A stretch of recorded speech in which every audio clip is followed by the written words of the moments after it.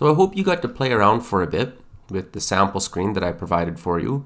But now we want to talk for a bit about universes. So the universe, or the group of stocks that we're going to be ranking and screening from. Now go ahead and click on the Research tab. Under the submenu Components, click on Universes. Click New, click Stock. From here we have to choose a starting universe, and after we select that starting universe, we can further add rules, our own custom ideas and rules, to get the pool of stocks that we want. So let's open up the starting universe tab. Multi-country, USA Major, USA Other, Canada. I'm going to keep it as USA Major, and I'm going to pick the Russell 3000 universe, or Russell for copyright reasons, and click OK. From here, we can further add our own rules. Now, typically, you're not going to want to make it overly strict at this point. You're going to want to do a lot of that later in the stock screen or in the simulation strategy. If you go overly strict, it's just going to make things wonky. So probably a simple liquidity filter might be suitable at this point. And there are a couple of ways that you can do it. So here are all the factors that we can choose from. One way is just to simply type in the search bar. That's probably the easiest of what you want. So we want to have a market cap. So just type in the word market and it shows up market capitalization. That's the one we want. So we can double click it and it'll add it down here into a rule.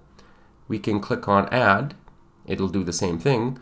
And you can also click on full description to read about what this factor is. Ooh, very exciting. Price times shares outstanding. We knew that. Close that. We're going to click add.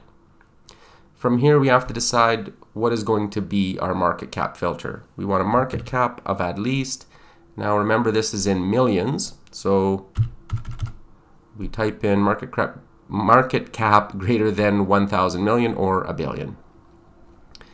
We're going to want to add freeform rule. Add another rule. Okay.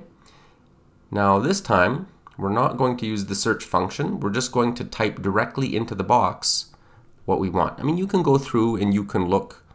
You can click on expand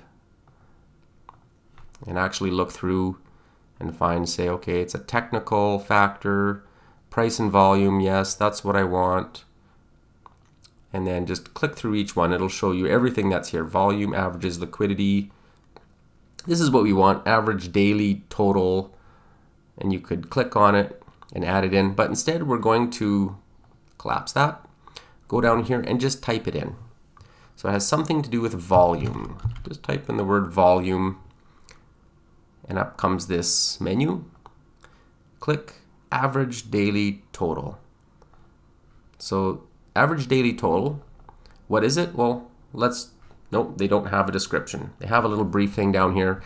Average daily total amount traded. The price times the volume for the past number of bars. So here we can say for the past 200 days, and we don't need an offset. You can put in 0. We want it to be greater than. Now this is in actual dollars. This isn't in millions. So it's important to know, some are in millions, some are in actual dollars. So over the last 200 days, how much money should the stock have traded every single day? Let's go ahead and just put in 1 million. Make sure that I got a million. Okay, so a very simple liquidity filter. We start with the Russell 3000 or the Russell. Market cap is greater than $1 billion, and the amount of dollar volume going through the stock on average over the last 200 days, $1 million a day.